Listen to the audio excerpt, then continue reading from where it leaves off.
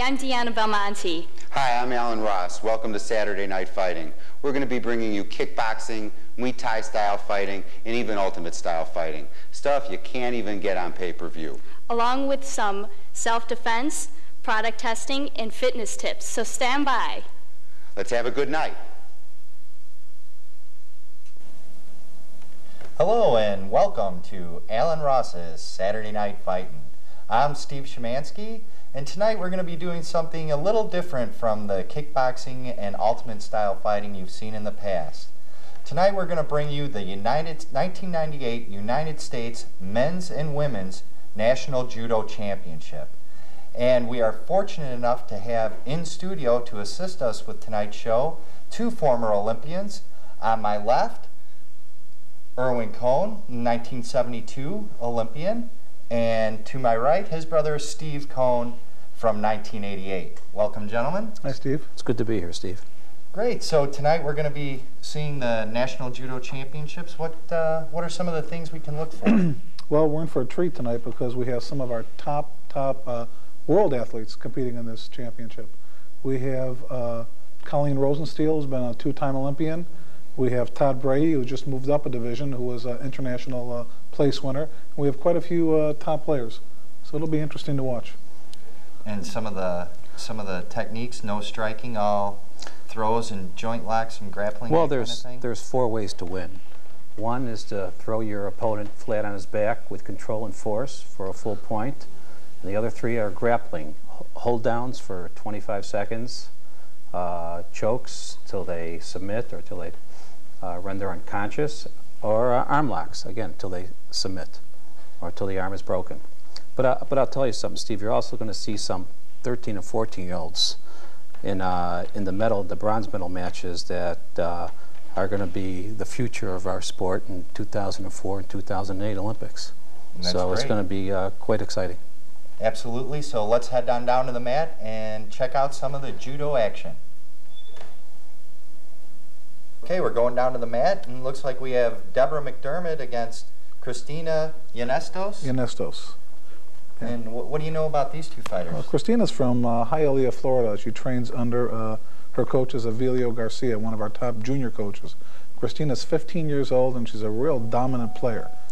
Is she in the USA gi there, or the plain? She's on the right. She's white. She has the white sash around her belt. She has the white sash on. And you're going to see her coming up with her right hand. Yeah, she's constantly. Now here, Deborah's going for an arm lock, and it didn't work. I had Christina in Venezuela in the Junior Pan Ams, and she took third place, bronze medal in the 19 and under division. So she's very strong. Very competitive. What about anything about Deborah that we might look for? Well, Deborah's a newcomer. She's from Anchorage, Alaska. Yeah. She almost threw it with a sacrifice.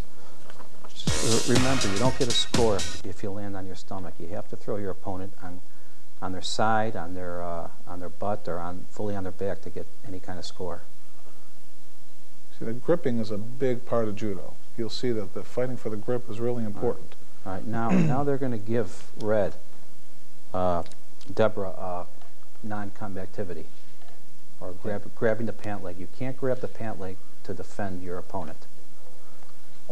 But you can grab it if you're in an offensive mode and you're trying to score. And that's all up to the discretion of the judge. Exactly. Of your offense or defense. Yeah. Okay. Well, there's three judges out there, so it's always majority rules. So if two of the judges feel that she was in violation, she'll get a penalty. Now, the rules of judo are made so you are constantly offensive. If you are not in offensive mode, you are going to be getting a penalty. If you don't attack within 15 seconds, you get a penalty. If you make what they call a false attack, an attack that does not off-balance your opponent, you're going to get a penalty. And so they'll actually deduct points from your score? Well, what they do is they give a point to your opponent. The point system there are 4 points you can get. One is 1/8 of a point they call a coca. That's when you throw someone on your butt, or you get the penalty of a shido. Okay, that is like 1/8 of a point. Then there's 1/4 of a point, which is a yuko. That is when you throw someone on their side. That equivalent of a penalty is, oh, there's a nice sacrifice, knockdown. That should be a yuko call. Oh, she's got her in a pin. A hold down. She has her in a hold down. Now, she holds her for 30 seconds in this tournament. Since then, the rules have changed to 25 seconds. But now she's holding Christine. And she doesn't have to hold her completely flat. No, she just has to. She has to have control. All right, now she turns on her stomach, so it's out. It's broken. Oh, now no, she's got an arm bar. But she doesn't have control of the body, so Christina's still got out. She's pretty good for a young girl. And there, of course, is no striking involved in these. No striking, no kicking. Knees, elbows, headbutts. But there are foot sweeps, and sometimes a foot sweep looks like a kick. The Deborah just scored a Yuko, which is a quarter of a point for the pin. Now the next point you can get is a half a point. That's by throwing your opponent on their back without force. Now she's going into groundwork, where we call newaza, which is groundwork. Now Christina's clearly behind, and I know her coach is telling her to really pick up the action. And obviously the red square is your, if you fall into the red, they restart you, or you have to fall outside of the red. red. The red is a warning area that warns you where you're at. Oh. You see, she keeps knocking her down on her knee, and that's not a score. You have to get her on her side, or on her back, or on her butt to get any kind of score. And then the ref will restart. Yes. Restart, yes. And the clock stops every time the ref, restart. So you fight a full 4 minutes. Oh, you see? That was an Ouchigari, an inside reap into a pin, and she doesn't quite hold it, but she got a score for that Ouchigari. Looks like she's going for another arm bar. Another arm lock. Just can't seem to turn her. No. If she could get her legs up around that body. If there's no progress in 5 to 10 seconds, the referee will call mate and break it and stand it up. You have to make progress on the ground. Otherwise, they'll stand you right up. If you're making progress, they could leave you down there as much as 30, 40 seconds. So there is no stall technique to kind of get your feel of what the opponent's going to make a mistake, so you can take Well, there is a stall technique, but it's got to be, you have to be very experienced to be able to do it. You have to be able to stall and make progress. Now in judo, when you sacrifice yourself on your back to throw someone, the score is against you, the person that sacrifices themselves on their back. All right, they're giving Deborah overly defensive posture. So now she has 2 penalties. Penalties are cumulative. All right, so it's equal to a 1/4 of a point. Another penalty. See, you have to be aggressive and offensive all the time. Now she's losing. Deborah's losing by a 1/2 a point. Oh, there it is. Now that was a sacrifice. That was a sacrifice. But she sacrificed herself on her back. So she gets deduction. She should get a point against her. I'm learning along with all you out there in TV land. Well, yeah, that was it. And that'll end the 4-minute Yes, period. and Christina won. And that's a very big win for her, taking 3rd place in our national championships, because that allows her to be in a situation where she can go and get funded places. Yeah, here's our championship match between Liliko Gasawara and Salita Shulis. Liliko took a bronze medal in the 95 World Championships and a silver in the 93 World Championships. Salita is a very strong player. Has placed in European events this past 2 years. So this is a great match. This gold medal match in the 63 kilogram division. Liliko is in the red and Salita is in the right. Salita is on the ground with her face down right now. Both of these girls were trained from the same club, from the same coach. Their coach is Liliko's father, Mr. Ogasawara. Is that right? Yes. So they're probably very familiar with each other's moves and probably have sparred many times. Yes. These two are going to be fighting to see who goes to Sydney in 2000.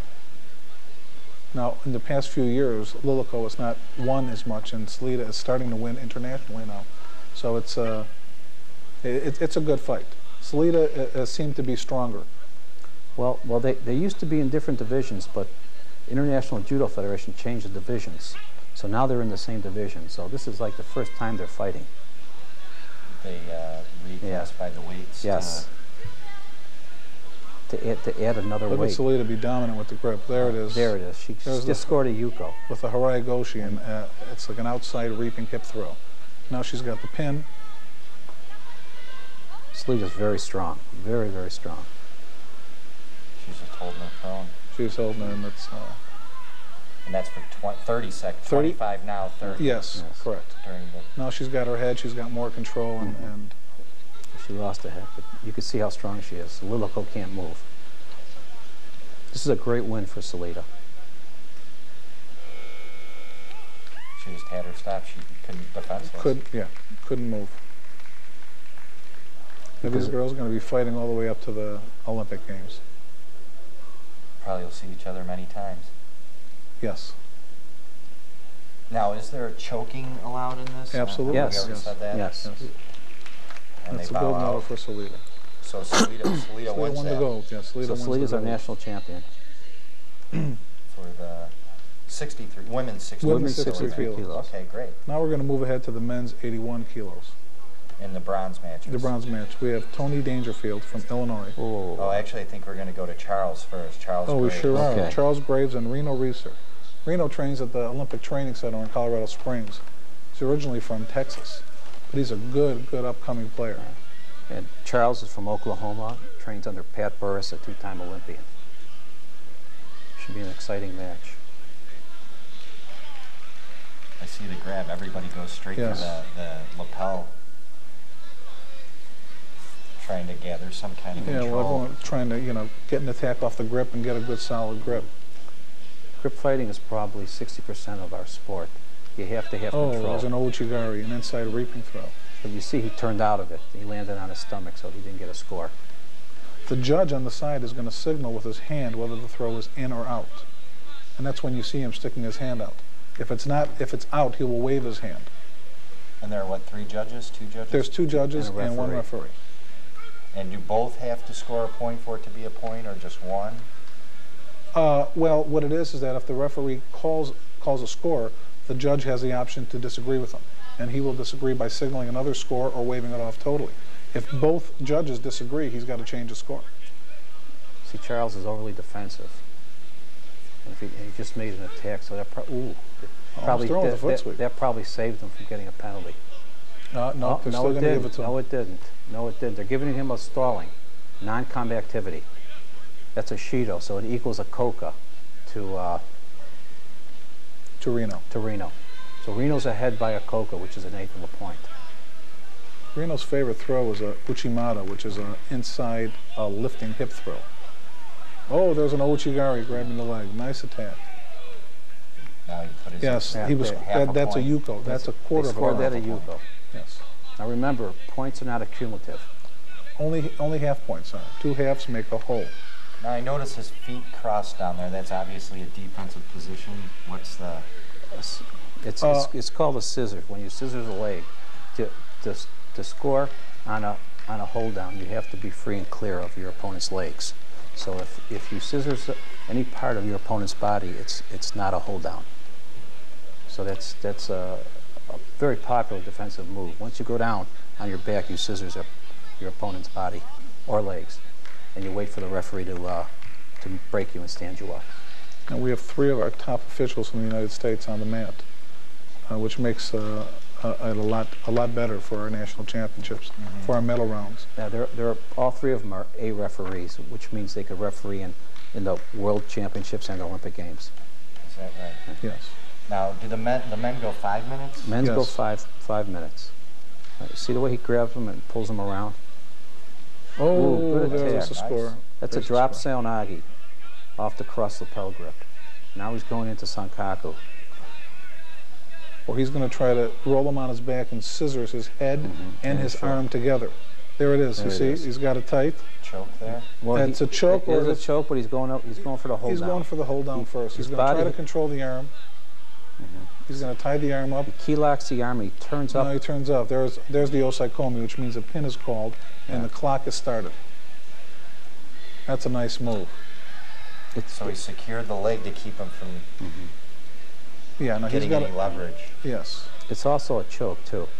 If he needs to be tighter with his legs for the choke to work, and he also needs to flex his leg. You see his leg is straight? Yeah. He held him for 30 seconds, which is a full point. The match is over. That was a nice move. Okay, so not only on a pin do you get a point, that can end your match right there, right. just as in Olympic Greco-Roman wrestling, a pin can end your Exactly. match. Excellent, excellent. Now, Reno is an up-and-coming player that has a good chance to make our Olympic team. Very hard worker. He did that in just under 4 minutes. Yes. That was some good work. Now our next match, we're going to see Tony Dangerfield from Chicago and Charles Lee from San Jose. There are 2 places in the United States that you can train after high school that have teams. One is the Olympic Training Center that allows you to go to college there and live at the training center and live for free and get in-state tuition. And the other is San Jose. They have a judo team. And so if you're from San Jose, you're known to be a fairly strong player. So if you really want to get serious about this, you really need to. Well, these are some options. I mean, there are obviously other players from around the country that have, that can travel around the world also. Don't have to be there, but yes, that is a good option.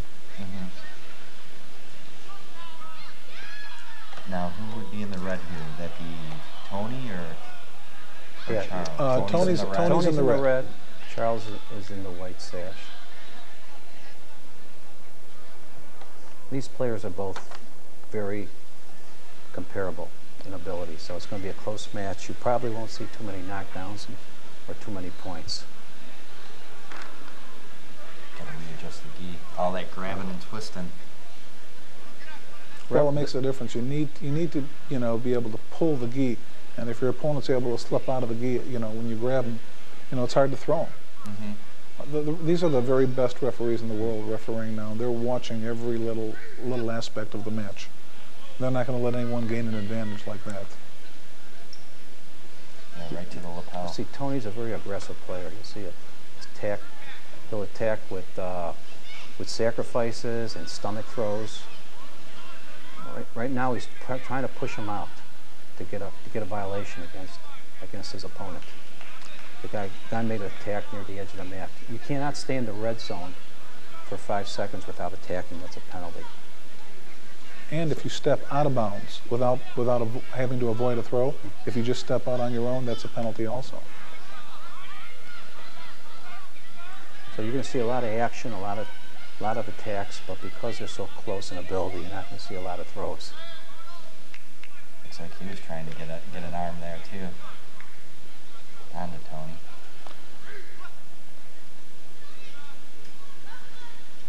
Well, to catch when you're on the ground, to catch an arm, it only takes a matter of a second. And then once you have it, you have it. But to hold someone down for 25, 30 seconds is hard. So that's why when they get to the mat, usually you see them go for the arm lock. Because boom, in a matter of a second, it's over. Quite excruciating pain. Okay, Charles just got his stalling.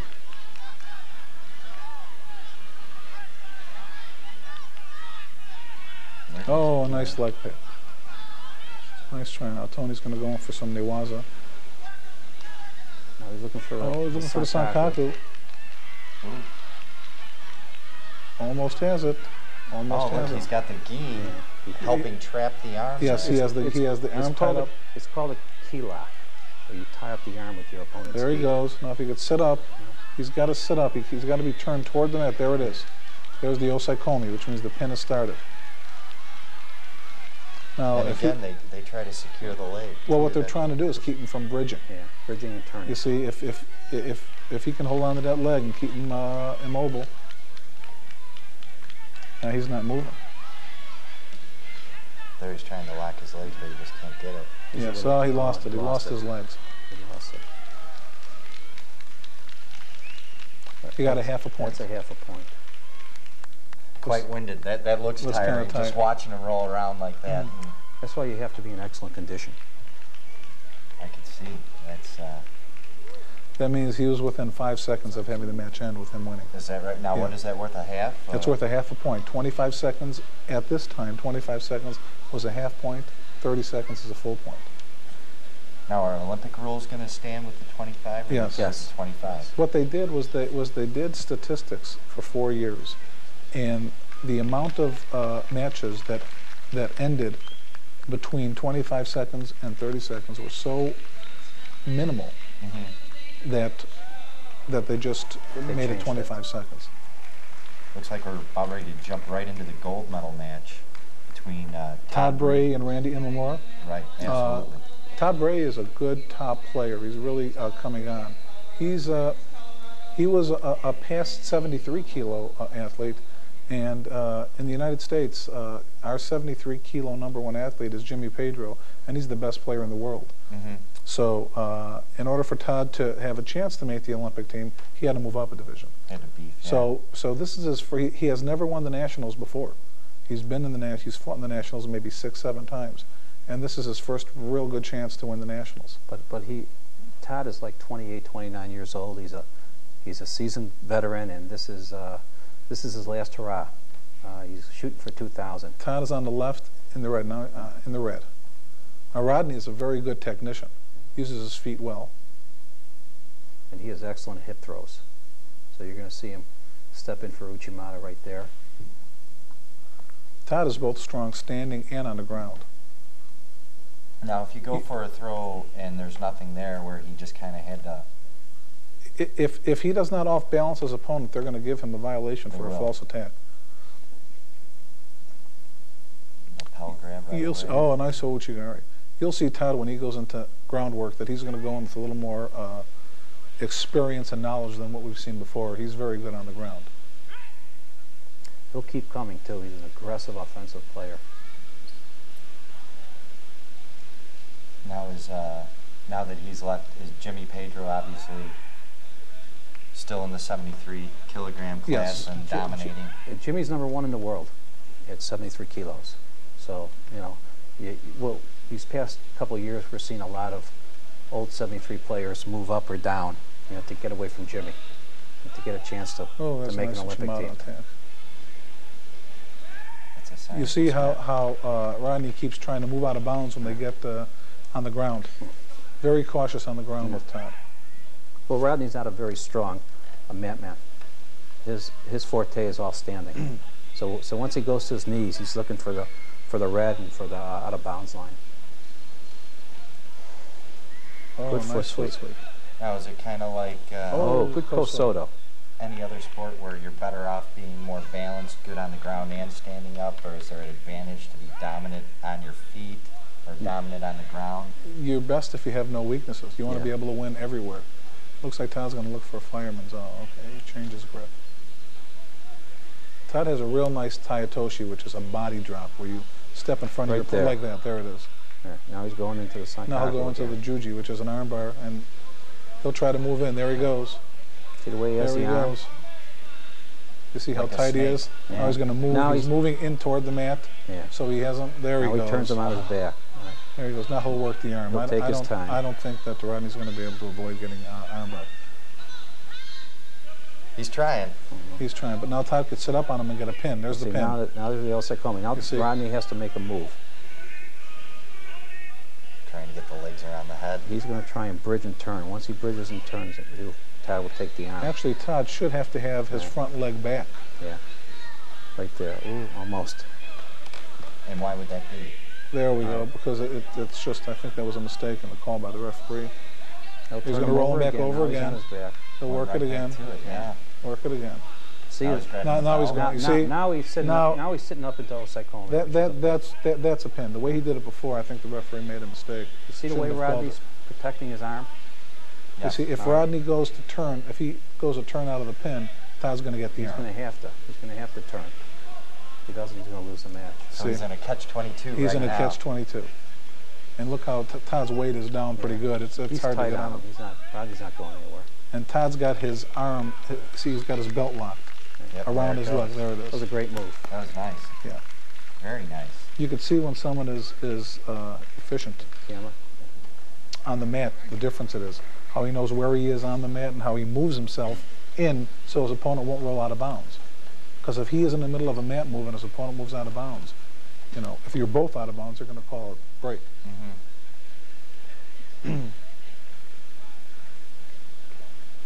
Bow in, bow out, I Yeah. should say. We always bow in and bow out. That's tradition.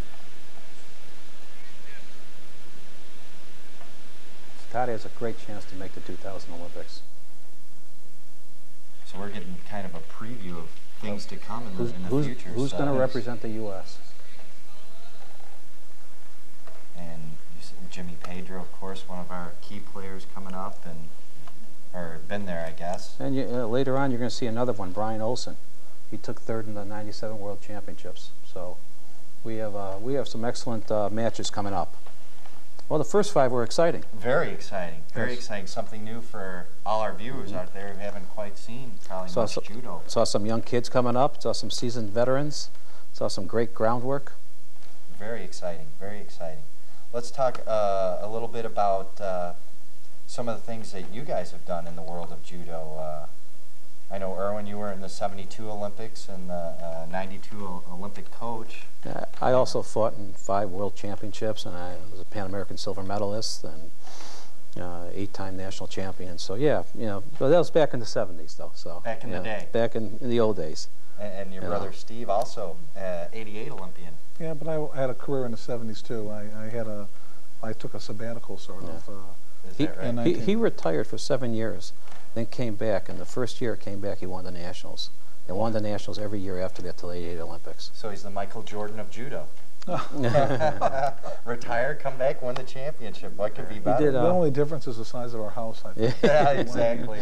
And our bank account. A little bit of more endorsement money coming his way. Also, we got, you're the world coach and the... I was the '97 world coach. I'll be the '99 world team coach and the '99 Pan American game coach. That's great. And soon to be voted on is the 2000 Olympic coaching staff, and I am up for that also. Oh, wow, what an honor. Actually, this month. So, yeah, I'm looking forward to it. I'm excited. And we put a lot of hard work into it. Hopefully, we'll be able to produce a real good team and win some medals. Yeah, that'll be great. So, you see him on TV out there in the Olympics. You saw him here on Saturday Night Fighting first.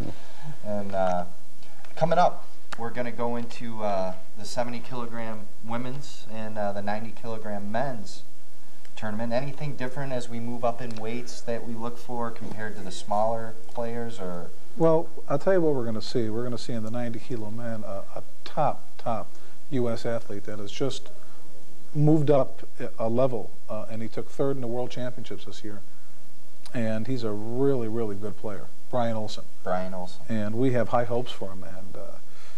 And he's what, out of Colorado? He's out of Colorado Springs, originally from Tallahassee, Florida. Mm-hmm. And we have high hopes for Brian, very high hopes.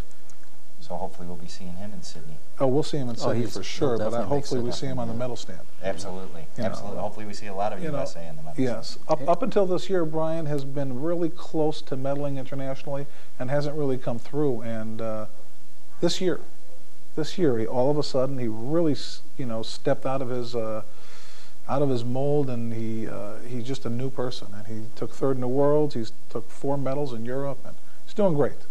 And you'll see the quality of player he is when you watch him play. You'll also see Sanguario Hernandez. She's a 15-year-old girl out of Los Angeles, California, and I had her in Venezuela at the Junior Pan Ams, and she's an up-and-comer too. She plays a lot like Christina. She keeps coming, and she's very offensive, and I think you're going to see her, maybe not 2000, but 2004, 2008, you'll see her. Yeah, so hopefully on the medal stand. So the big previews, we got previews here of we everything, go. and look, we're already back to the mat. Okay, we're on... Sanguario is red. She's again, she's a 15-year-old girl out of L.A., and she's a tough kid. And she'll be fighting Jill Collins from Napa. Yeah. I just had both of these girls in a camp in Colorado Springs not too long ago. So they got a little familiar with each other. But this was well after this competition. Oh, she's got her down. Okay, but you see how she scissors the legs? Mm-hmm. You can't. You have to get your leg out in order for it to be called a pinch. As long as you have the leg scissors, it's nothing. The referee will break it. There we go, the referee called mate. We'll also see our top female referee, Terry Takamori, refereeing this match, who was a past national champion.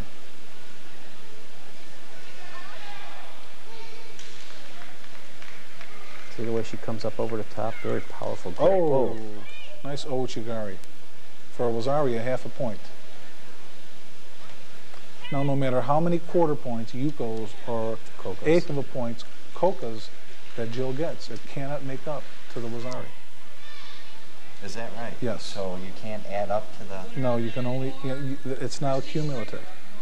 If I have one Yuko, and that's a quarter of a point, and you have 10 Kokas, one Yuko wins. It's the quality of the score, not the quantity of the score. They're looking to change that. Oh, there she goes, Ouchi again. Oh. Very strong player, especially for 15 years old. Oh, she wrapped the legs. She wraps the legs right away. Coming. Yeah. See, I'm learning, fellas, as we go along. I'll have this down pat. Well, you'll see before she goes to her back, she's going to be prepared to wrap her legs. And there's a nice view of the equipment we have. There we go. Nice protective mats used in the tournament. Watch Sangurio. Even though she's ahead by half a point, she's still offensive and still trying to score the other half. Being very aggressive. You can't stall in judo. You can only stall being aggressive. And you can't lose your momentum. Once you lose your momentum, you know, then you're done. Oh, she goes for Yosoto. Still attacking. Ahead by half a point and still attacking. That's great. Part of a champion. I don't know how old this girl Jill is. Do you know? I have no idea. But I think she's rather young, too. I think she's 17 or 18 years old. There goes the mouth Oh, what they call a coca. You see, that's a quarter of an eighth of a point because she landed on her butt. Even though she rolled to her back afterwards, the impact was on her butt. On her butt.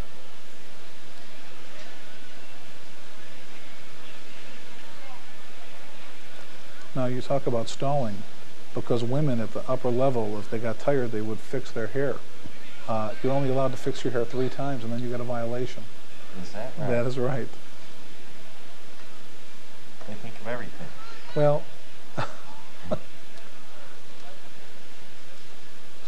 How many times can you fix the gear? Is that unlimited? that's unlimited. However, if it's, they will make sure you fix it tight each time. Or they'll make, if you're fixing it because you're tired, they won't let you fix it and they'll make you fight. Because a lot of times you'll see a player loosen up a belt or undo a gi lapel On purpose. on purpose to get a couple-second break. If a referee sees it, they'll make them fight. See, there's no real time limit to how long you have to fix your belt. I mean, it's within reason, but I mean, you can relax and take, 30, 40, 50 seconds if you need to. And catch a second wind. Right, and get your breath. So a good referee would be onto that. Looks like the only disadvantage too is if you're losing, your opponent gets that win too. Well, you have to look at momentums when you're fighting. And you have to also look at what kind of athlete you are.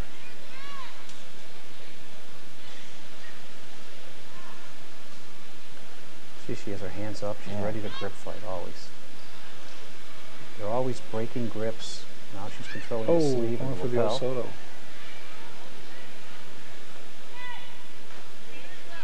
Now, when they're on their back, can you mount and roll them into a choke that way? Yes, you Choke or an can, armlock. but it's a type of thing where if you have very good groundwork, like what we saw Todd last time, Todd could start when someone's flat and make something happen. Not everyone could do that. Most people have to go into mat work through transition, where when they knock someone down, they go right into it, and that's where the opening comes. So if you're behind in a match, you're not going to take the time it takes to do that and waste the time To set up the choke. to set up. There she goes, right? We talked about it. Right. There she goes. Whereas if you are ahead, you want to take that time because you want to take time off the clock. That's why you saw Jill not go into it and Sangrerio go into it.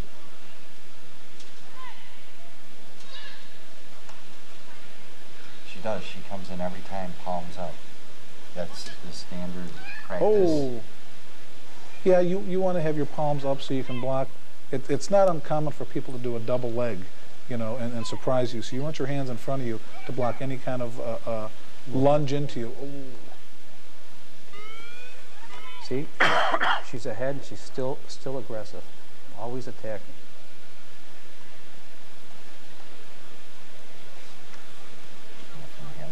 Readjust.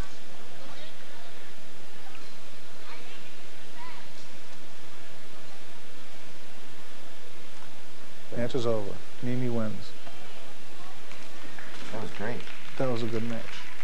Well, now we're going to the championship match with Sandy Bacher and Amy Wilson. Sandy Bacher is an Olympian and an international champion. She's also ranked, I think, in the top 5 in wrestlers in the world. Wrestlers. Yes, women wrestlers. Took a silver medal. Took a silver medal in the Women's World Wrestling Championships. In '97. She's really tough on the ground. Very, very strong. And she's real aggressive, too. Her standing techniques are not as strong, but she can get you down. Now, what kind of, obviously, the judo background benefited her going into the... Oh, absolutely. Well, absolutely. women's wrestling is relatively new. It just started, so you'll see a lot of the judo players go into women's wrestling, so they could, you know, make a team or be ranked by USA Wrestling, and if you're ranked in the top 3 at USA Wrestling, you get a stipend. So, you know, a lot of these women's judo players are wrestling for the stipend. I think it's like $1,200 a month. Oh, is that right? There, Yeah. Sandy is on the left, now she's on the right. Sandy's in red, and Amy's in white. There she goes, That was Sayanagi. a drop shoulder throw. Now, what Sandy does is, Sandy will roll you. Watch her get in there, and she likes to get behind you and just roll you over and then work into a pin that way. Wow, a very aggressive start. Amy's Yes. a tough kid too. She'll come after Sandy. Sandy does a drop ouchigari. Oh, yeah. Good A hip drop throw. ouchigari and a Sayanagi. There's a drop ouchigari. There it is. Now she goes into the hold down. Yeah, and her hold downs Her are ground very work is- strong. You see how her head is up and her hips are down? Mm-hmm. Yeah, that's very strong.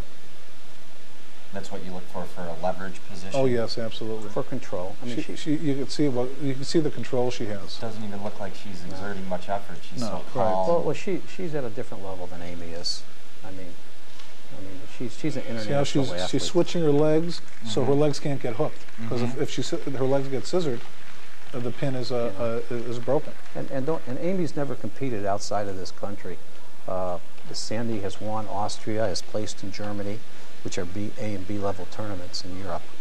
You know, he has took 5th in the Worlds. So Sandy's an accomplished judo athlete, definitely. she's at a different level than Amy. She comes out in a little over, what, 1 minute and 13 seconds. No, it's Christoph Leninger fighting. Christoph is fighting Willie Spear. Willie Spears from Atlanta. Christoph is another seasoned veteran. Been around a long time. Very cagey. Christoph is on the left in red. And people may have seen him in some of the mixed martial arts type Yes. tournaments he's in. Yes. I've seen him on. Oh, there's a Ippon Sayanagi to a leg grab. He gets a yuko for that. That's a 1/4 of a point. Now you see how he's got the leg hooked? Christoph's very strong on the ground. He's very savvy on the ground too. He knows how to play both from underneath and on top. So he got points for the roll and He control. got points for the throw. And he's cagey. He'll play. He'll walk a fine line with the rules. You'll see he won't be aggressive, but he'll do just enough to stay out of trouble. Now, if I'm not mistaken, this Willie Spears, is he pretty young? Yeah, he's in his early 20s. He's Fighting out of Atlanta, Yes. Georgia. Where's Christoph from? Phoenix, Arizona? Yes, they're same move, another Coca, I think. Christoph will be very hard to catch. He doesn't leave many openings. Now, has he been an Olympic player in the past? Or No, but he was... I think he was an alternate in '88, and he was in the trials in '84. So he's been up in the top 5 or 6, but he's never been number 1 or 2. More in the 90 kilogram category. Yes. Yes. I think this is Willie's second nationals. So he has a future in this sport. Now, this is the men's and women's national judo 1998. How do you qualify if someone out there is getting or is interested in getting into something like this? You know, how do you? Well, go about every state. Oh, another sayonara. Every state has a state championships, and you have to either be an elite athlete in the seniors, or you have to be an elite junior, or you have to place in your state championships in order to qualify to fight in the nationals. Christoph is clearly ahead in this match, but he's got to keep. Oh, there it is. That's a full point. You Right see, under the back. he's ahead by 2 yukos, yet he's got to keep the attack up. That's why judo's exciting. There's no backing off, no holding on to what you have. Can't just tie him up on the ropes and take your. No. But Christoph has a little different style. He lets the player come to him, and he doesn't go after it. Like if you saw Sangrario or Christina, they came over the top and they just kept coming after him. Christoph's a little different. He lets his player come to him. This match should be exciting. We have 2 top players, young players, Theo Karakostas and Dmitry Lizenkov. Dmitry's a Russian kid from New York, and he was our top junior player for about 3-4 years. Now moving into seniors, he's trying to make his way into the medal round. Theo moved out to Colorado Springs. He's originally from Florida, and he's, trying to make his way in there. Theo also is a top junior player. They're both 21 years old, so they got a great future ahead of themselves. What's the average? They say an NBA athlete hits his peak around 26, 27, 28. Well, it depends what weight category. The lighter weights, it's younger. The heavier weights, it's a little older. Dmitry is in white on the left, and Theo is with his back to us in red.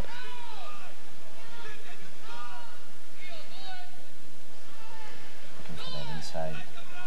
They'll read. Yeah, Theo seems to be putting the pressure on. I wouldn't be surprised if Dmitry got a penalty fairly soon, like now.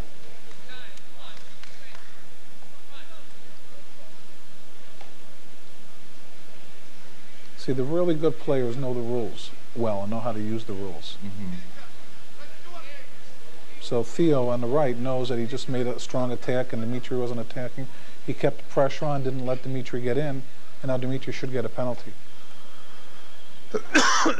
He's giving it to both of them. They're both getting it.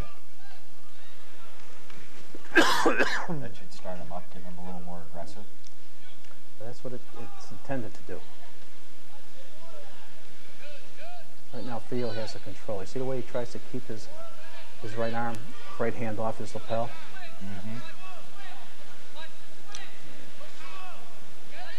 Whoa. Almost got it. Dmitry is known for being stronger in the beginning and slowly withering out near the end of the match. He's not a well-conditioned athlete on the same level as our top international players, so he loses a lot toward the end of the match. And you could see just from, 5 minutes of this, you'd have to be super. Oh, nice attack. That was nice Sotogari. Sotogari. Now Theo's going for the Juji arm lock. I think he has it. He has it. He's tapping him right there. Nice armbar. Nice. Very That's nice. why you see athletes, players go directly for the arm, because it's a matter of seconds, the match is over. To turn Nice move by Theo. to turn somebody on their back and hold them for 25 seconds, that's a lot more difficult. Great match. This It's is a big win for Theo. It's a big win for Theo. Now we're going to get to see Brian Olsen, who's our world bronze medalist. And you'll see what kind of a class that he's in, different than anyone else. And you'll be fighting Sean Watson out of Houston, Missouri. Who's been around for a while. Sean's about 28 years old, and he's been around. He's a seasoned veteran. He's never been in the top 3 or 4, but he's always been in the top 5 or 6. So he's not an easy match. There's Brian right there. Brian on our left. Brian is an excellent grip fighter, excellent feet. Watch the He way broke that lapel grab. Yeah. Watch the way he controls Yeah, his opponent. he's got his grip, and watch him use his feet. There it is. It's over. Just Right onto the back. Just outstanding footwork. And you saw Sean kind of give the shrug, like, what am I going to do? Yeah, he is that good. Wow. That one was under 30 seconds. Well, Brian's playing the best judo of his life. I mean, he's in the class in the top 3 or 4 in the world. Oh, so. look at the coaches there. What do you know? Hey, what a guy. I'm wearing the same shirt. That's the There's my coach's son, too. There's my right son. there. Yeah. Mark Cohen, my assistant coach and lawyer. Lawyer. There you go. Oh, we have a medal ceremony. Well, we there we did. go. We did. Now we're back in the booth. You see at the level of Brian Olsen is in the championship match absolutely. how he, handled it, and Sean Watson, won not decisively, but he handled his way up there, and he was just no match for Brian. Brian's in a different class, much like Jimmy Pedro is. Not quite at Jimmy's level, but just about there. He's getting there. Very proud of what he's done. We saw some exciting matches, some great groundwork. What we call Newaza, some great arm locks. Absolutely, that one. Was that Theo? Theo threw on. That was amazing. That was a great arm lock. And then, like you said, Brian just came out aggressive and took it right to Sean. And you saw under 30 seconds. You saw another one of our young kids coming up, Sangrerio, who we call Mimi. Mimi's her nickname. Mimi. And she's going to be a tough player in the 2004, 2008. Yeah. So it was exciting. And look for Brian probably in the 2000s. 2000, you'll see a lot of them. Absolutely in 2000. Absolutely. So we have, what do we got coming up? We got... in the next 2 segments, we're going to start seeing some kids from our school, guys that we've trained. Now, Brian is someone who has come through our camps. We run camps during the year at Cohen's Judo Club. And we've had Brian at our camps many years when he was younger.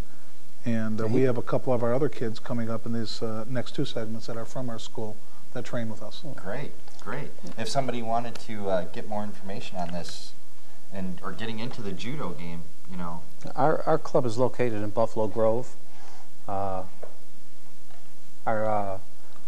We're in Town Center, Shopping Center, 302 McHenry Road.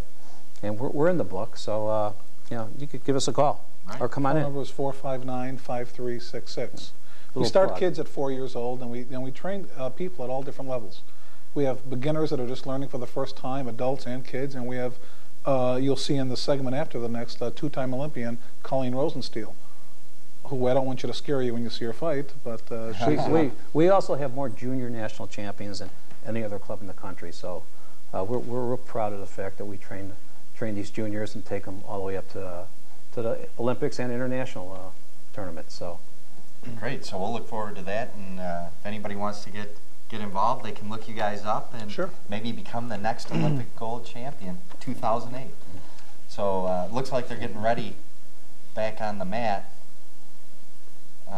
That'll be 1 second. 1 second. They're still going. We got coming up the under 78 kilo for women and the under 100 kilo for men. And now you'll see some strong men looking out there, coming out. Some of the bigger boys. Yeah, big and strong. You're going to see the speed and the strength in the under 100 kilos. Yeah. Is it more of a power game? You're going to see much more power in the heavyweight divisions. Yeah, more power. But the 100 kilo has power and speed, whereas the over 100 kilo you're going to see more power. Where the heavier guys are slower, but we're finished. So then when we get to the 100 kilos, we're going to see some big boys and really ready to throw their muscle around. Yes. Absolutely. So great. Let's shut her down and then we'll get back to ringside.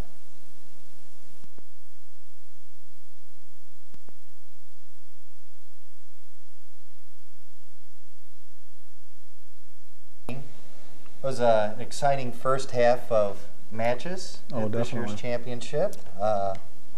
Looks like our first match, bronze medal match, Colleen Simonelli, her opponent had to bow out. Well, Amy Tong is another one of our young girls coming up, and she injured herself. She hurt her shoulder the match before, so they withdrew her. So they didn't want any further injury. So I think it was a smart move. She's 17 years old. She has a lot of years ahead of her. So why risk serious injury? Coaches looking out for their athletes. Sure. Colleen is from Illinois, a student of John Gussman. Yes, from Naperville. And she's 41 years old. Still competing. That's awesome. This division is the new weight class that they added, 78 kilos. Here we go into the next match. We got Mandy McCoy. And Norma Gonzalez. Yeah, And, it's an interesting match because I don't know much about either one of them. These are both basically new girls coming up. I don't know their ages, but one of them's going to have a national points. So Well, I believe Mandy's in the red and Norma in the white here. yeah, it looks that way, yes. Oh, there's a high grip high. Trying to work that arm out, turn her over. Yeah. you see, this division used to be 72 kilos, which was Sandy Bacher's division. So when they changed the divisions and made the 70 kilo, Sandy moved down to 70 kilos, and they added the 78 kilos. So a lot of these girls would be fighting heavyweight before they changed the divisions. Oh, there's a Sankaku. Nice Sankaku. There it is. There Watch it her is. turn up. She gets up. They're going to call Sakomi. There it is. Got the pin. Wow, that looks painful. Now you see, in order to choke, the tighter legs, the more powerful the choke. See, she needs to have her top foot and knee pit of her straight foot, and then if she flex it, Yeah. that's where the choke would come from. So that's not at all a choke right now. So she's got her foot a little slid down a little too far out Yes, of the straight yes, leg. and her foot is too far down her back. It should be behind her neck. But still, it was good enough for the hold down. There she goes, and she got the pin. Looks like that. Not only did it look painful, it was painful. She was squeezing. She was squeezing. You so still can squeeze, but yeah. it's different between squeezing and choking. You're not going to choke anybody unconscious, but you're still going to choke them a little bit. So she felt the effects of her Sankaku. That was a great move by Mandy. Yeah. Now we're going into our gold medal match Right, with that Robin wasn't even the Benacosta gold. and Colette LeMays. Colette is a young a junior, 19 years old, and has been real successful in the juniors, and is, starting to make a name for herself in the seniors now, which is great. And Robin, who is in her 30s, is a world-class triathlete. Is that right? So multi-sport Yes. person. And we have Robin in the red and Colette in the white. white. Yes. Colette's from San Francisco, and Robin is from San Diego. Gonna try to roll it. Colette doesn't have the maturity and the strength that Robin has, so this is, in that respect, it's a little bit of a mismatch. But Colette is definitely the future in this division for us. What is, now you've said the juniors and the seniors, what is the break? 19 years old. 19 is when you become an official senior. Yes. There's a double A. That's a wrestling move. You see, we were talking about holding your hands out in front of you. She got double leg. When the people play low, get their hands out in front of you, you can't get that move. They're gonna fight again in a couple weeks. Oh, and she got the win. She got the win. That was a full point. They're gonna again. They were gonna fight. They're gonna fight again in a couple weeks, and I have a feeling the outcome's gonna be a little different. Colette out for a little revenge. Yes, she's been to every camp that we offered, and she won the junior international in Sweden, and she won the junior Pan Ams, and she's much improved since this competition last April. Here we go. We got Tony Esposito from our club and Joseph Roberts. Tony just came out of a retirement. He stopped doing judo and went into the Marines and was doing Greco-Roman wrestling and was very successful. In fact, he was ranked in the top 6 in USA Wrestling at Greco-Roman. Impressive. Yeah. So he's just coming back. He's just his first big tournament.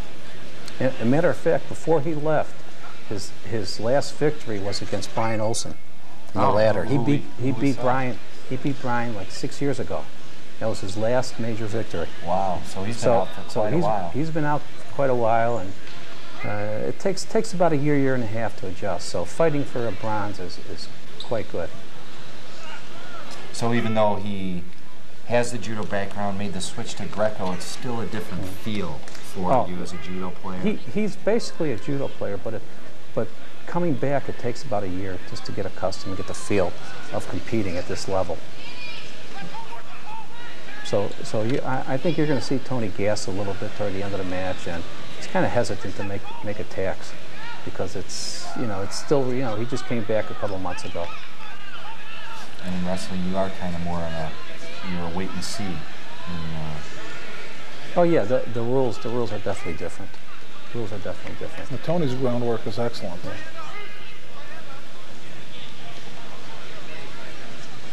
And Tony's out of your club, right? Yes. Tony started with us when he was 10 years old. He moved here from Colorado, I think from Denver when he was 10.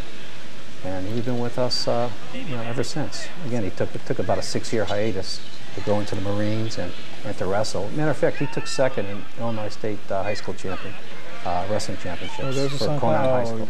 See how the guy hooked his leg when he came across into Sankai? This other kid's an up-and-comer too. From where's he from? Kansas City. Yeah, he's in his early 20s too. So this is a good match. I noticed how he wrapped that leg. It's instinctive, just from the years of training. It was amazing. Obviously couldn't see it. Just had to know it was there. Well, Tony is dominating this match at this time. Looks like he's. Oh, there goes the gi hockey fight. See why you gotta have that gi tied tight. It makes a difference.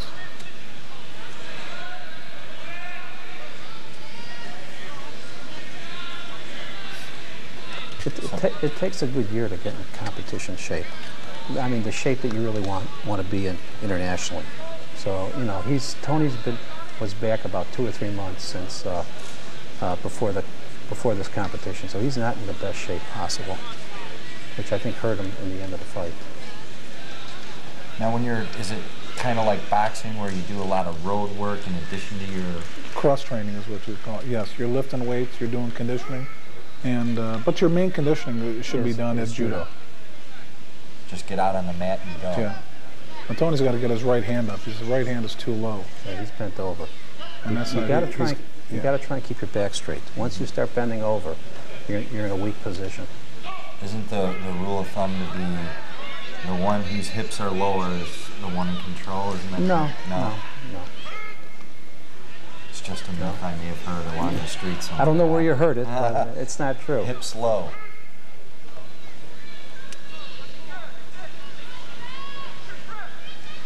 I don't know where I heard that either. Hips low or you can't throw, I think. There's a stomach throw right into the arm lock, but he missed the arm.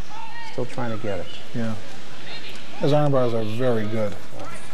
This kid's pretty good on the ground. He's very good defensively. He's very, very hard to get.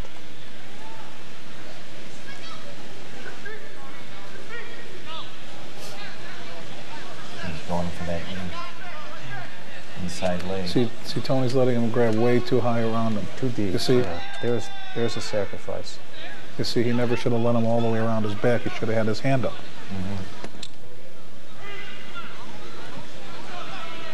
See, outside of that, he's winning the match. So he doesn't want to be there either. Tony's definitely been the aggressor. Yes.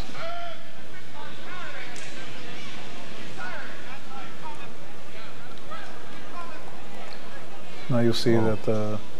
Looks like he's hurt. Or I think he got hit in the eye. You see my brother and I over there coaching him, and there's Jason Morris, 1992 Olympic silver medalist.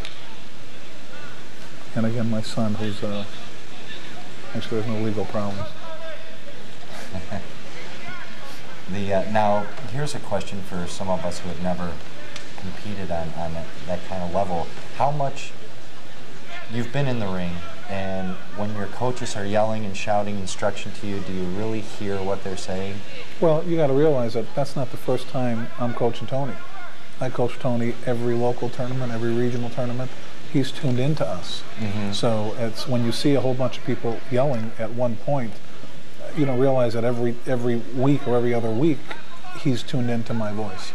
So, no, he definitely hears me. I see his hand is up again. That's where it needs to be. Now we can keep him from doing the sacrifice. Oh, he's bending too sharp. Trying to get that hook.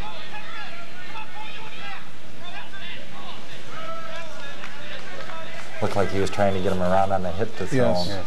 Now you see there's breaks. You see when they go near the edge and the referee calls mate, that's when you coach your player.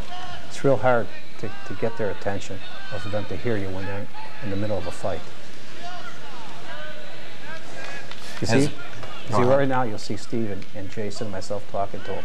See him looking over at us. Yeah, he just gave him a motion.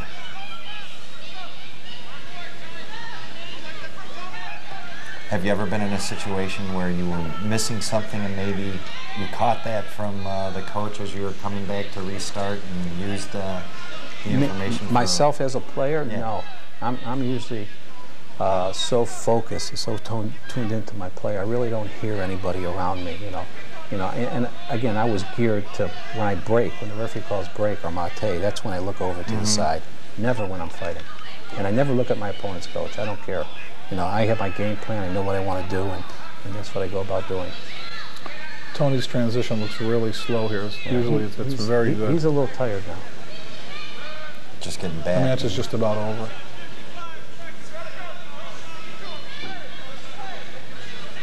They ran out of a little gas there at the end.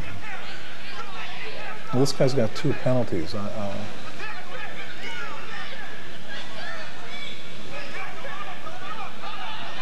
Roll him over.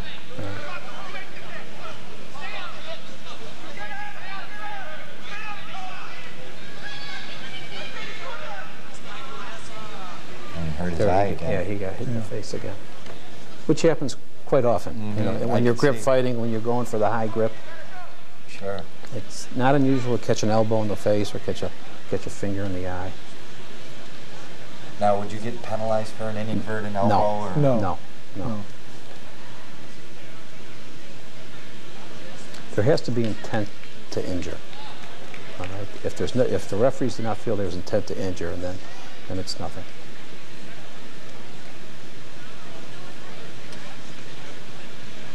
Looks like we got the doctor out there to take a look, make sure there is no real damage to the eye.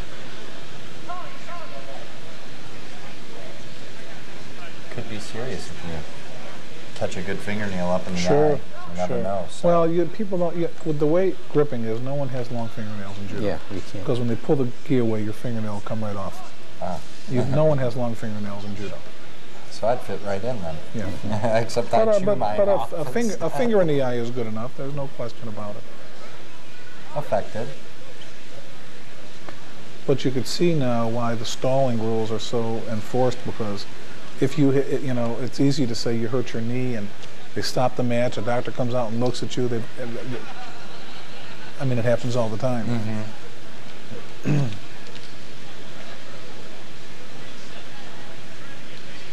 So now the doctor could technically stop this fight. Sure can.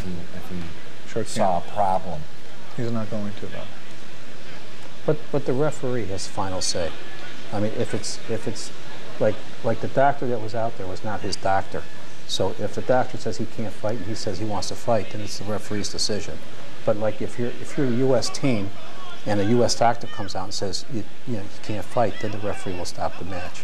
But if you're a U.S. team and the German doctor comes out, the referee won't stop the match. Right.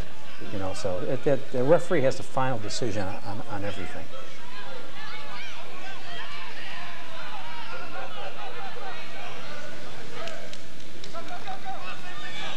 I love how it's non-stop. They separate and they don't even get to their mark. They're back at it. Yeah, where do they go? Now what? Now he's going to try to stall and take as much time as he can. Just wait as much time off the clock as he can. Oh, went in for the shoot.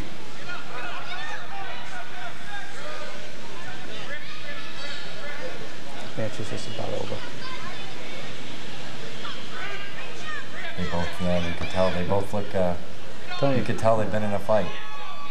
That was a good fight. That was a good fight. A lot of effort, a lot of energy expended. Yeah, I mean, except for that one move, Tony wins the match.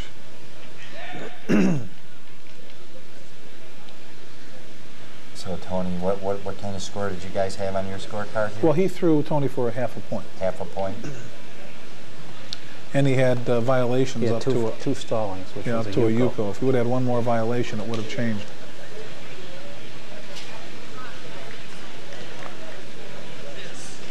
Tony would look forward to fighting him again. And I'm sure they'll meet again. Now we're going to see Atu Hand and Brad Anderson. Brad Anderson's a tough, strong player. From Colorado Springs. From Colorado Springs, and so is Atu. And Atu is our young, up-and-coming athlete. He's like 22 years old, but he came through our junior program, and he's really strong. Atu is in the right, yes.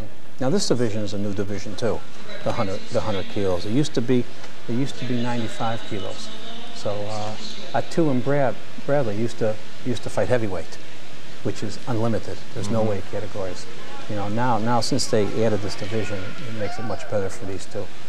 Fight someone a little bit more their size. Yeah. I mean, because we had Atu in the heavyweight division in Europe, and he was fighting guys 300 pounds, 320 pounds, and he was only 240. Here he makes 220, and he's at the top of the weight division. Now you're going to see a big grip match. This is right on right, strong right. And see, everyone's going to try to get the advantage, and no one wants to give anything up. These two train together at the Olympic Training Center, so they know each other quite well.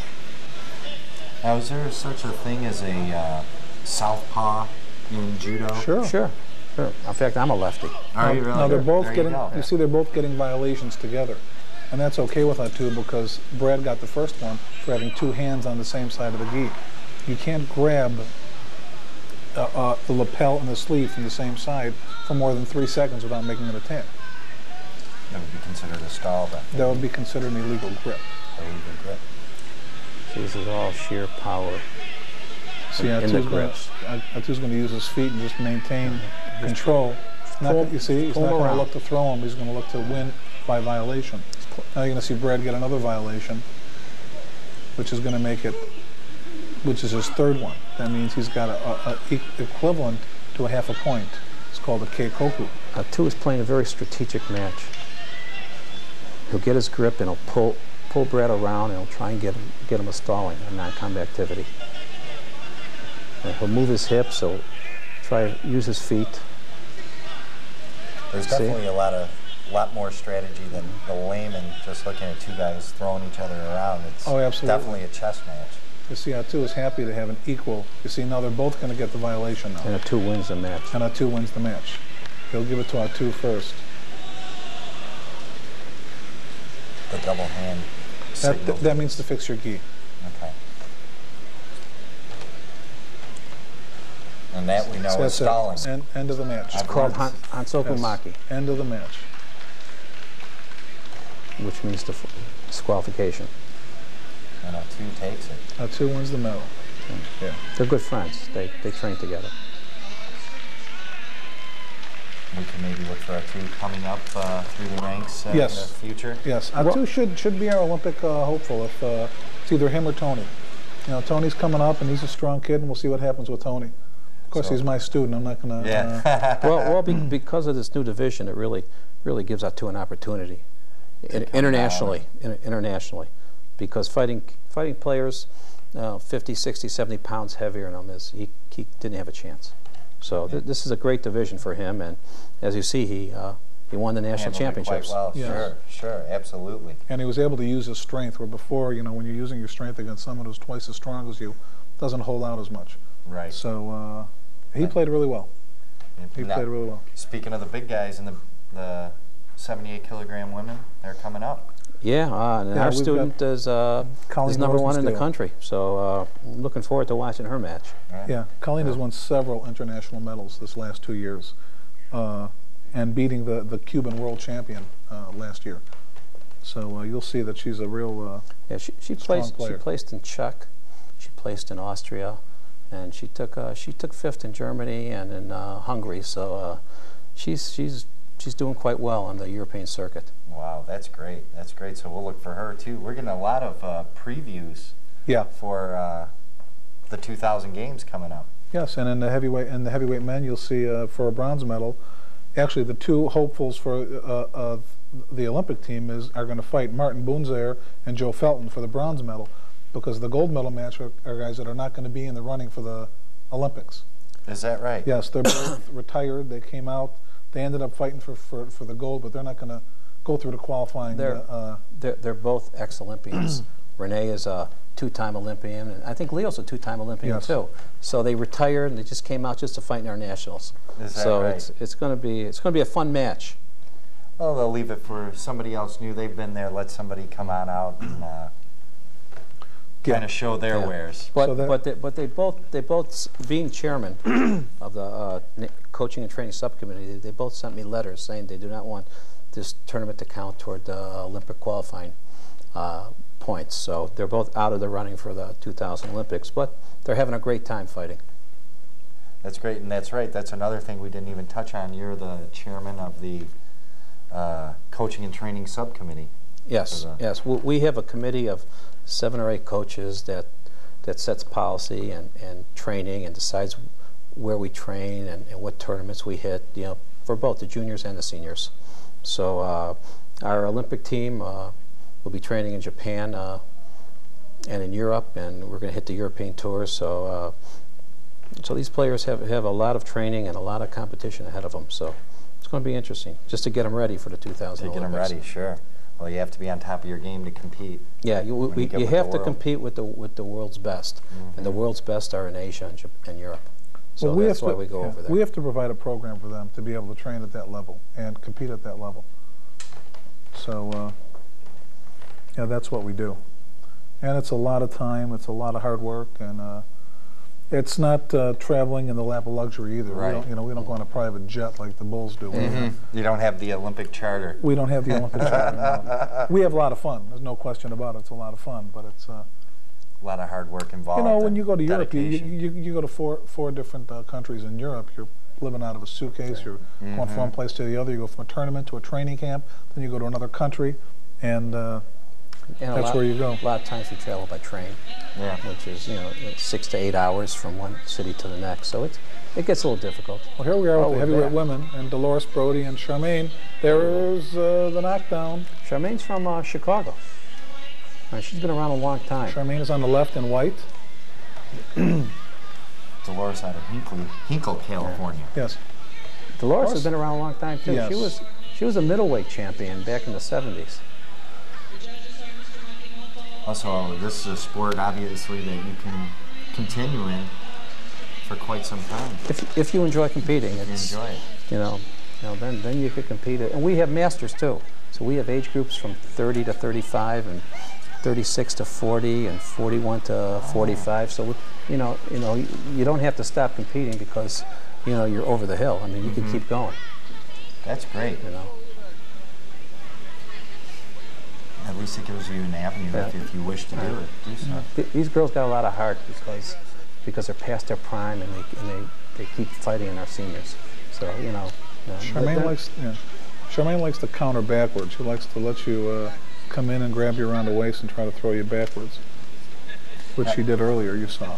Now here's you see a shorter athlete versus taller. Now obviously you can get up and under if you're smaller. Is there any advantage to height being tall versus short? Certainly have a reach. Yeah. Absolutely. Control. You see that reach right there? If Dolores could have stayed on her feet and hopped her with her leg up, she could have thrown her. So yeah, there's no question about it. Having an advantage of height makes a difference. Just the beat, just like the men.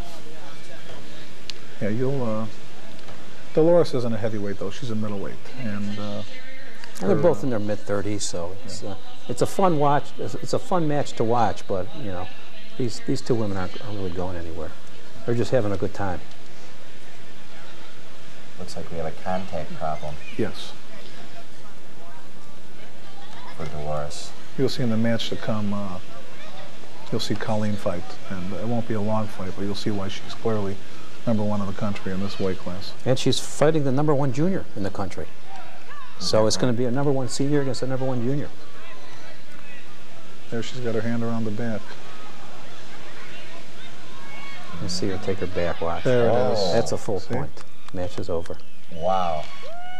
I thought it looked like it was going to go the other way to the layman there. She got countered. Yeah, well, if she would have had a little more pull with her right hand and extended more, she may have gotten her. But it didn't work that way. Yeah. Very nice. Very nice. Well, make sure you don't blink so you don't miss Yeah, this next one. exactly. No, I think the next one we're going to Doris and Cynthia. Doris Wilson out of Phoenix and Cynthia Nichols No, I think out of this is. Pittsburgh. No, maybe, no, I think you're right. I'm getting the signal from the booth that it will be Colleen's fight. There's Colleen in Yeah. blue waiting there. She's a very intense fighter. And help me with this name, she'll be fighting Nanushka St. Nanushka St. Prix. out of New York, Brooklyn. Sweet, sweet young girl. She's 16 years old. She just won the Junior Pan Ams in Venezuela, and she'll probably take Colleen's place as soon as Colleen retires. so we're kind of seeing the And you're seeing the blue gi for the first time. It was just passed at the World Championships that as of 1999 that it won't be red and white, it'll be blue and white, and in blue you'll have to wear a blue gi. oh, And that's really? basically for television. Here you'll see Colleen will take her strong grip. It's a little different match watching with a blue gi. Watch, here comes a high grip. There you go. And a, Quick throw right out of the box. What was that, all of 6 seconds? Yes. Yes, Colleen's got a very strong turn, and you don't want to go behind her. and she's a very strong high grip. She seems to always get her high grip. And that seems to be a big advantage in Well, judo. it's control. You know, if you get that high grip, you're controlling your opponent. She's a great chance in the 2000 Olympics. Great chance. She's been training really hard, really hard. That was awesome. I'll show you take her game face off. Yeah, And there she's goes the smile and Yeah. the congratulations. There's Big Steve. hug for the coach. Yeah. We got a little smooch there too. Yeah. I'm real proud of her. She works really hard. We'll definitely be watching her. And she's in the Yeah. best shape of her life now, so you're going to see great things from her. That's great. And now it's time for the big boys. Yes. Yeah, the heavyweights. Who do we have here? Joseph Felton from Massachusetts and Martin. No, Blues This is Paul and John Serban. John Serban. Yes, John Serban and Paul Malagliata. John Serban is on the left in white. John's a past national champion. Yes, yes, but this is the open division, and John John was never really a heavyweight player. He just ended up, as he got older, getting a little heavier. Oh, now we're moving here we here. go. Here we are. Oh, here we go. There we There's- go. This Martin. is a match of the two top players. Yeah. Now Martin. Joseph Felton and Martin. Joseph is in the USA gi, and Martin, who's our student, is on the left. Joe played professional football. He played for the Detroit Lions, I think New England Patriots. You also So he's a powerful guy, offensive lineman. Is that right? see both these guys are strong. So these guys got to be up near Yes. 270 then. And Oh, Martin's, yes. Martin's a bodybuilder. Yeah. You'll see when Martin gets his grip, his right hand secure, he'll be real dangerous. There, he'll get it up. Here it goes. Good attack. Now he's going to Here throw. comes Yo Soto. You could see the setup. goes. Uchimata. There it goes. Now, does that count? Because he landed on his back outside? It counts. As long as your supporting foot is inside, it counts. Okay. So it doesn't matter where he lands, it matters where your supporting foot is. So as long as it's in the red, it's good. Yeah, that was a good, solid win for Marty because Marty's going to, hopefully Marty's going to be our Olympic player. Yes. He works really hard, and we have all the confidence in him. Well, that was a quick, nice throw. Yes. Clean. And you saw the setup as he Yes. was working him. He worked him down the mat, and he knew it was coming. Yeah. But there was nothing that Joe could do about it. No, You not knew at it was all. coming. There's nothing he could do. That's when you know you're a great athlete. I think maybe we'll pan back over, hopefully, and catch the end of the other match. Here we go. And it looks like You're going to see Serban likes to drop to his knees if he can. He's fighting a guy who's a little bit too big for him, I think, but if he can get inside and drop to his knees, drop under him, between his legs, he'll be able to throw him. It looks like the mats came apart a little bit. I think John's a little too light for this weight class. is it just a matter of not making weight that sometimes you have to jump into the next one? Or? That, and because he feels he can't win in that weight class, he feels he has a better chance in the heavier weight class. So he doesn't lose the weight. He's probably around 225, 230. He doesn't want to cut to 5 or 10 pounds to get under 220 because he knows it's a lot tougher than the heavyweight division. Even though in Europe and in the world, they're both just as tough. Right. But to make it there, it's much easier in the heavyweight than it is in the 100 or the 90 kilos. And then once you make it, that could be a difficult thing. It might be easy in your country to get in a different division, yes. But in the world it could be different. Every division is tough. I mean, every division is tough. In the past 2 Olympics, more countries had. There was more representation in judo than any other sport in the Olympics. So more countries had teams, judo teams, than any other sport. There was over 100 countries that participated in judo. So you really are getting the cream of the crop then. And to be honest with you, there's about 40 or 50 countries that are tough, or have tough competitors. So especially with the breakup with the Soviet Union. It's very, very difficult now. When John just went up over there trying to get that arm up over the top. Yeah, I don't see him having success with that. See, the guy's just too big. He's going to have to try to go under him.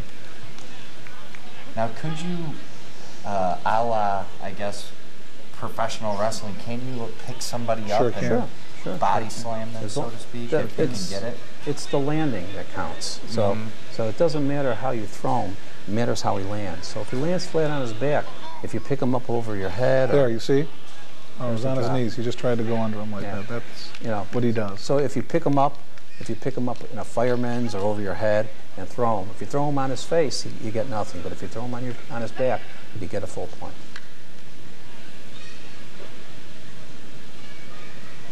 Stalling. See, I'm learning my hand signals. But they called it off. You see? And they're right. The 2 judges are waving it off.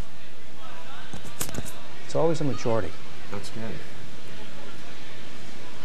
That way it's fair, fair for everyone. Even though the referee makes the calls and controls the match, it's still a majority. So he could be overruled.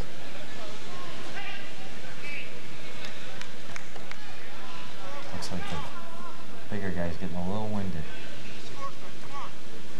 You don't realize how long 5 minutes is until you actually fight It's it. 5 minutes of nonstop. I'd be out there for about 30 seconds and wanting a timeout. Here's the drop Saranagi.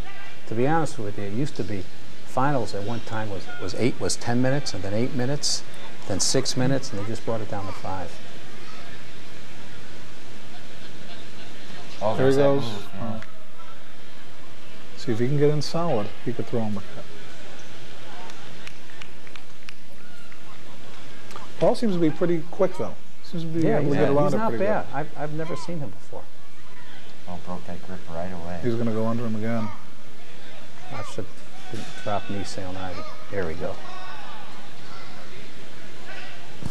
Almost got him. See, it gets difficult to attack when someone keeps falling down to their knees all the time.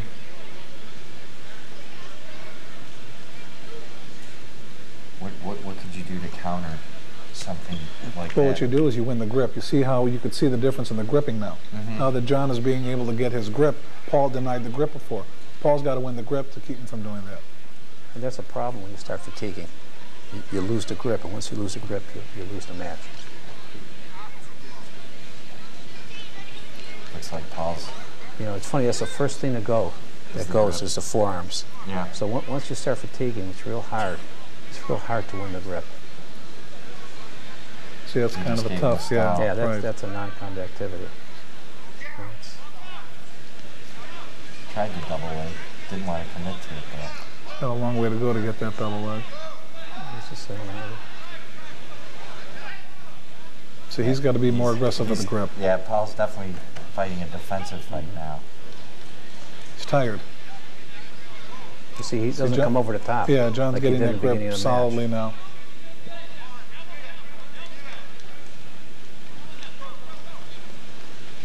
Here, John's got his grip. John's going to come under him again.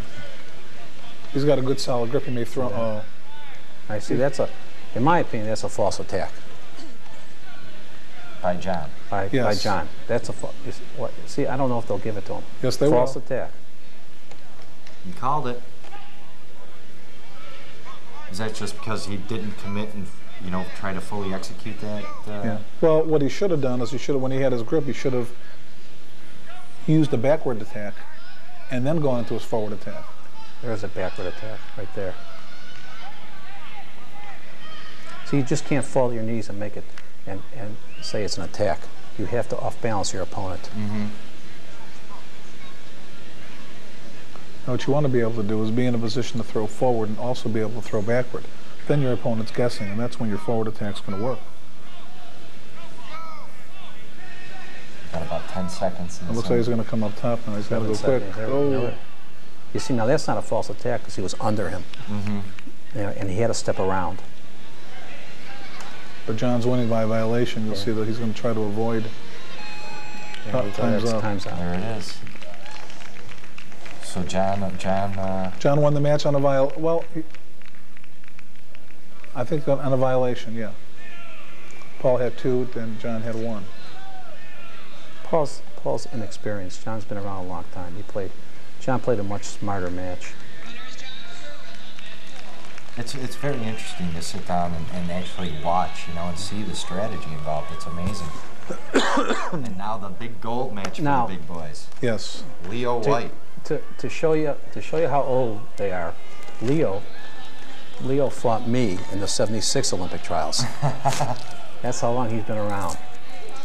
And it's Rene Capo in the white. Capo From Florida. Rene is an 88 and 96 Olympic team member, and Leo's an 84 and 92 Olympic team member. Two-time Olympians going at it. Very cagey, very smart players. Both very strong. Rene was nose guard from Minnesota, University of Minnesota. Is that right? Yes. Yeah, he was at the. He was all-state in Florida, high school football. Yeah, he's a great athlete. Yeah. And Leo's one of the strongest judo players we have. Extremely strong. But he's retired. They're both retired. They came out for this one tournament. And made it all the way to the finals, both of them. Made it to the finals. You got to realize these guys are so experienced, and when we saw the match between Martin and Joe, both of those players are very inexperienced. Mm-hmm. Mat problems again. Mm-hmm. Yes. It's nice to see, though, stop the match, make sure no one gets hurt with all the throwing. Oh, absolutely. And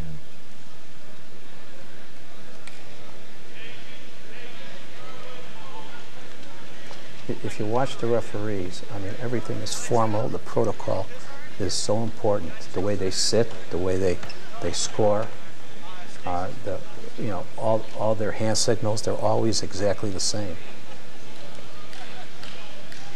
I mean, these referees take tests and have to pass tests at each level. And then they have to do so many clinics and so many reviews each year, or they'll get their license taken away. so it's kind of like you got to work your way up through the smaller tournament circuit in order to progress. From local to regional to national to union to world. A lot of effort goes into being a good referee.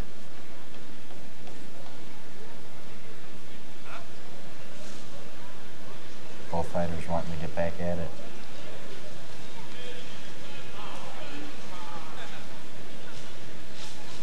They fought in 96 Olympic trials.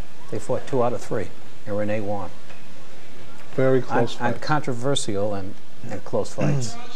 Now, is that how it works? 2 out of 3 for Olympic trials? So in some divisions, it depends. You know, someone that like Jimmy or Brian that have so many international points and are ranked in the world, and they don't have to fight. They just have to be #1, and they're on the team. But in divisions that are close, that go back and forth, it comes down to a 2 out of 3. Seems the fairest way to do it. Yeah, well, you know, the better player goes. Right. You can see the strength in the grips.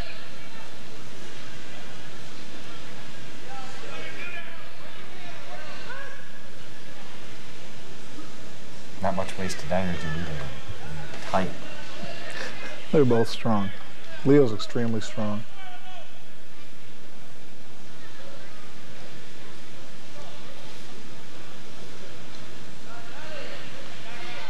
Oh. That was outside.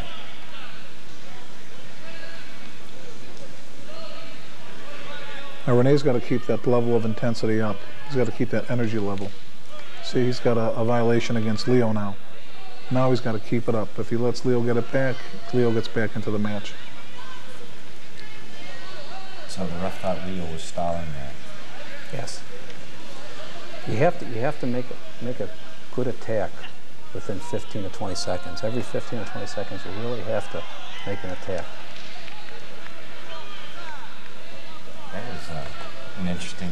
If that was in the field of play, I guess that would have been an interesting little thing.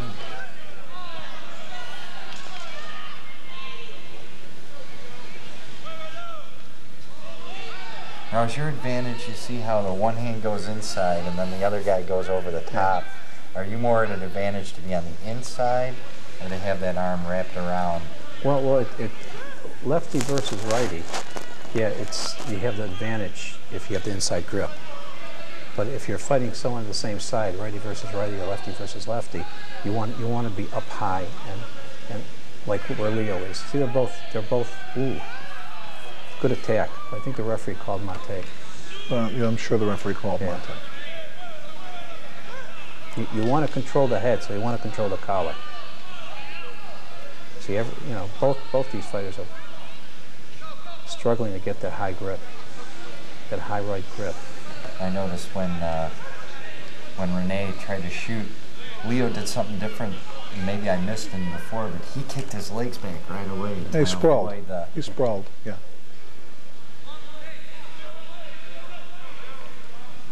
See, Renee keeps using his feet when he grips, and it's allowing him to get his grip. But he's got to keep it up. Plus, it makes him look like he's being more offensive. Mm-hmm. Leo's in a strong position now. Leo's looking for that big throw.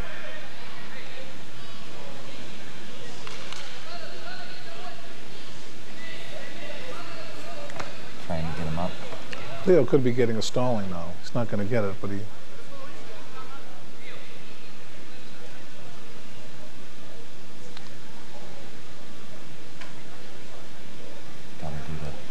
Adjust. Yes, you've got to stand right at that line when you're fixing your gi.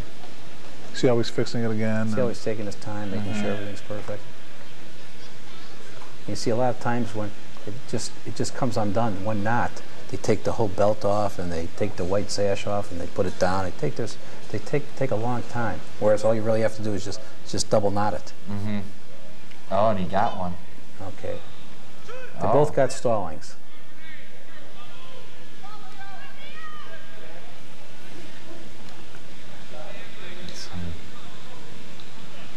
Leo's got the inside. See, there. Leo grabbed first that time. That's the first time. He's trying to get the high grip, but Renee won't let him. I just did. See if he rips that grip away. Turn. Oh. Just took this leg. Kept him out of trouble.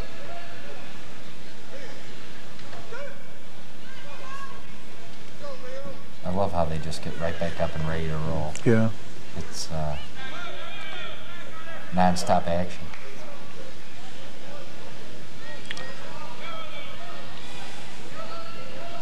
It's like a cat and mouse. Almost. Jumped off at the last second. Yeah, Renee just got out of it.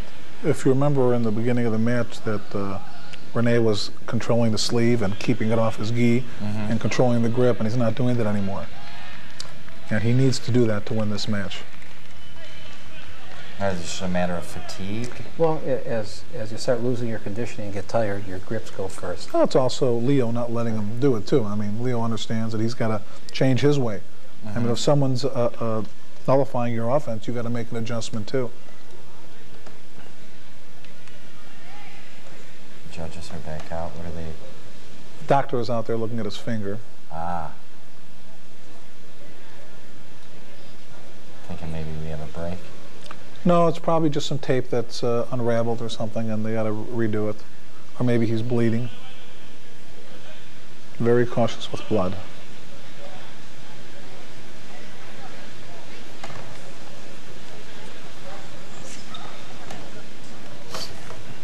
So right now we have You have a pretty even match. pretty even.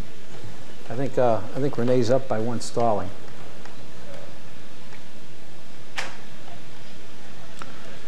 And have there been any?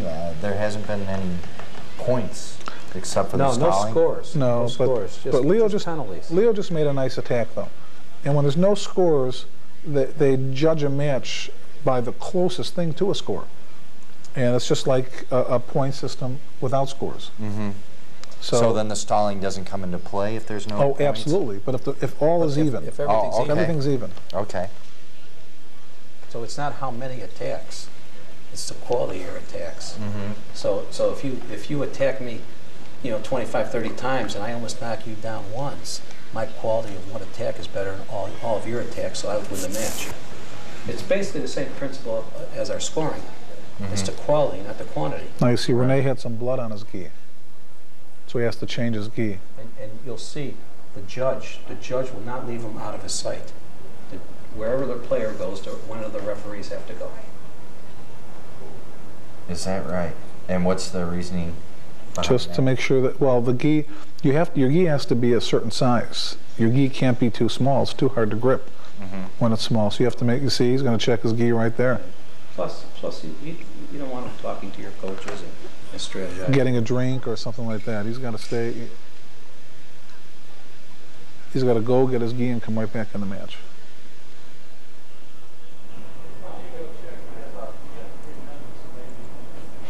So even blood on the jersey will cause him to On the gi, yes, absolutely. Absolutely. make him change. I see him, he's filling it out right there, trying to see, make sure he's got grippables.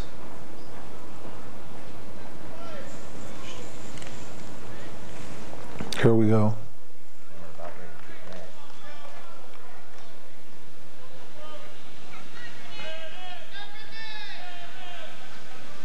There we go, stall. Oh, there we go. Now it's tied.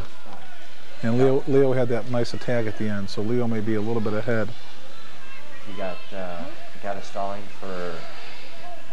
For not attacking. taking too long. Oh, No, for not attacking. Okay.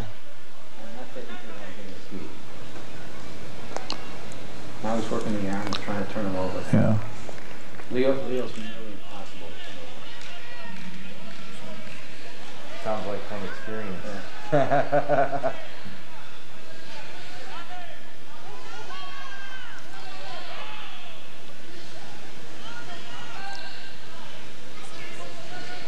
Renee's just wasting time. Renee, I don't know if he thinks he's behind or not at this point. No.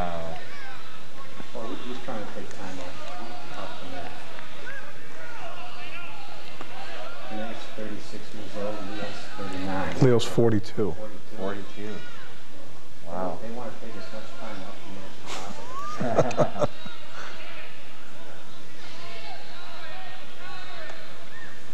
Oh, that was a nice move by Leo. Now, what was that called? That just... I mean, That was just a way to turn him over into a pin. that was nice. 'Cause I think it even caught Renee off guard. I It don't sure think did. he, I don't know was if the ref called a break Amate or not.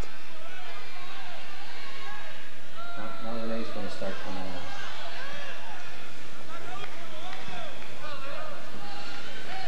He has to.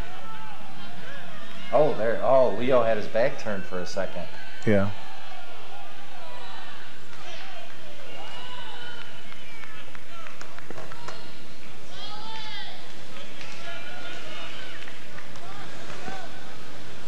That was a quick start. The match is over now, so they have to bring out the flags. Well, there was only a few seconds left, so. Okay. So now we're going to see the judges. First time. Yes. They all saw that Leo won. So Leo will get the victory, and that's Leo gets the victory. It was close. It was close. Near score. That one near at the end where he lifted him up and Renee stopped him. That was it. Like giving a wave to the crowd. Yes. That's fan favorite. That's what it's officially retired. Now he's retired for good. In fact, he's coaching now. He's coaching junior teams for us. Kiss the man. There you go. Yeah. What a great way to end it, huh? Yeah, yeah. Well, Well, great matches. That was very exciting, very exciting. Something new that we haven't had on the Oh, show. yeah, I enjoyed it. Yeah. Obviously not Good for you, guys. but Bringing knowledge yeah, out I've to been in the- the sport for about close to 40 years, so. Wow, wow, But it just keeps getting better. and growing too. Yes. Yes, We've yes. seen it on other venues now. They have new sport judo. Yeah, pro judo. It's now. Judo. yeah. Actually, it's showing right now. ESPN too. Yeah. So yeah, that's and what would there be any differences between new sport judo or Yes. pro yes. judo? Yeah, the pro judo is a different set of rules. They have 3 minute and a half rounds. Okay. They have a smaller mat area. They have running time. So it's quite a bit different. It's quite a bit The different. techniques and the scoring is basically the same. It's all the same. Yes. Oh, yeah. Yeah, but it's a lot different. The strategy is different just because having running time in minute and a half rounds, you only fight for 30 seconds. Mm-hmm. So You know, wanna be we're quick here. and get- Right. Well, I get mean, in you there. can take your time getting up off of somebody, and the clock is running. Mm-hmm. You know, here it's 5 minutes of fighting time. Right. Yeah. So it's a big Pro difference. judo, we don't know if pro judo is going to be around. I mean, this was just a demonstration. Yeah, they're planning another one in 6 to 8 months, but we're not sure it's going to be around. Mm-hmm. You know, hopefully we'll get more television coverage at our U.S. International, which is October 22nd to 23rd, and our trials will be on ESPN2. And I think they're going to start televising some European competitions, like the French Open and the German Open and the Kano Cup in Japan. So hopefully you'll see a lot more of it on ESPN and ESPN2. Right, and probably some of the fighters we saw here will be in Absolutely. some of You'll those. definitely see Brian, you'll see Jimmy, you'll see Colleen, you'll see Sandy, you'll see Lilico and Salida. Yeah, as you can see, it's really exciting. Yes, oh, Really absolutely. exciting, and you see what type of athlete you have to be to do judo. It's a real, it's a tough sport. It's tough physically, and it's tough conditioning-wise too. Yeah, absolutely. Well, it combines power and condition with technique. And when you see the arm locks and you see the throws, it's really beautiful.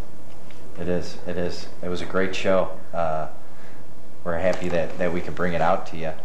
And you know, if anybody once again wants to get a hold of you guys, they can look you up in the phone book out of Buffalo Grove, and the name of the school would be? It's Cohen's Judo Club.